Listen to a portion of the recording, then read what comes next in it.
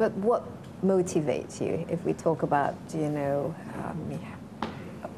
I mean, being successful is actually good motivation, but when you have all these challenges to face, what actually keeps you going? I mean, people. My staff, you know, seeing their enthusiasm, seeing their excitement, that gives you a lot of energy. I live off that kind of energy, right, when you see. That's one. And then walking on the street, you know, I was saying to Audrey earlier, when I walk on the street without my cap, just another Indian guy walking down, put on the cap, I become Superman, right? And suddenly the walk from here to my apartment, which takes 5 minutes, becomes 20 minutes. Because a lot of people are stopping you. But what is great is we seem to have made such a difference. And when you come to a different country like Indonesia and someone stops you, a university student from ITB stopped me just now and on the way and said, you know, wow, I just wrote a dissertation about you, this is amazing, I met you and you've inspired me and I want to do this, and I just couldn't stop talking about it. And then further down there were two ladies who said, I never thought I could go to China. You know, thank you AirAsia for allowing me to go to China. And one more guy who said, I went to Surabaya to watch QPR play football on AirAsia, watched QPR and came back on AirAsia. So those things make the pain, and believe me, there is a lot of pain. I can't remember it, but nothing comes easy. But when you see what you've done, it makes it worth it. When you see how you've transformed people's lives, both within the company, when you have boys who are carrying bags for us, who are now captains, you know, a stewardess who became Miss Thailand, who's about to become captain, that's fairly motivational. And then when you see how you've affected people's lives, you know, it's a good feeling. It keeps you going. But I think to say to someone, I own an airline, is a great statement. And when you see me running around in a T-shirt and a cap, you know, generating 400 or 500 million of profits, you think, well, if that guy can do it, then I can. 500 million profits, okay. And you started off with $250,000. Yeah. Okay. But how did you actually manage to grow the brand? Because obviously, you know, it's not, one, it's not easy. Two, if there are big players, like in your case, maybe the Malaysian Airlines or the national airlines. How did you manage to... I think two things. One, no one took it seriously. And by the time they took it seriously, we were too big. So that was an advantage. I think that was an advantage. People, really... I mean, let's be real. You see a guy you've never seen before, come from the music, with a cap, come from the music business. He's got $250,000. Yeah, I'm MAS. Are you really going to make a dent in my life? Ignore the guy. He'll be out of business in 6 months. That was one. Two, I think people like the underdog. People like the challenger brand.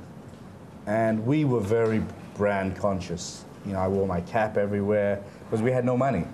So my guy said, if they take a photo of you... So it's good to use the cap to ask for money as well. No, just the AirAsia there. Okay. But that would have been a good point as well. We did things like sponsor Manchester United, you know, a small little brand with 7 planes. We sponsor the biggest football club in the world. Yeah. Painful for me because I hate that football club. But oh, you're a Queen's Park Rangers guy. You got to be a prostitute once in a while. You know, we did things that invariably you wouldn't have imagined an Asian company to do, especially of our size, and that built our brand. No one understands branding in Asia. I really, you know, it's beginning to. People think it's a waste of money because you put in $1 million into Manchester United and you don't get the return straight away. But branding is an evolution. We could not have gone from 250,000 passengers a year to 33 million without what we did on branding. But now there are many budget carriers, and probably also inspired by your presence. And how do you stay ahead of the competition? I think number one, our Kentucky Fried Chicken secret is low cost. There's nothing secretive about that. We got to be the lowest cost, which equals lowest fares. And then we think we give a good product. We have a very good safety record. We have a brand new fleet. We have great staff. Our cabin crew, in my opinion, are as good as anyone else in the world. We have fantastic frequency. We do crazy things like we don't have food prepared by a French chef. We give people food they want. You know, we started nasi lemak and nasi padang. You wouldn't think about getting that on the plane, but actually that's what people want.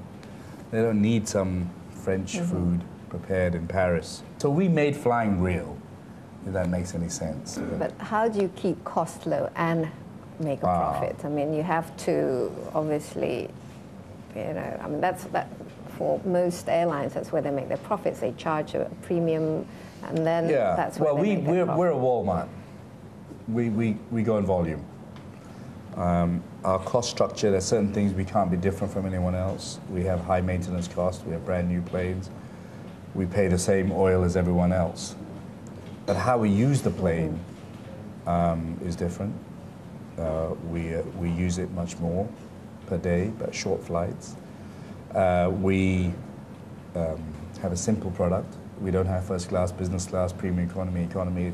It's straightforward. We have one type of plane, which means our pilots and our cabin crew can fly and everything. So high efficiency. So, you know, in your mind, you're thinking, well, they must be cutting costs somewhere to be, you know, and in your mind, I can read your mind, you're thinking about safety and maintenance, etc.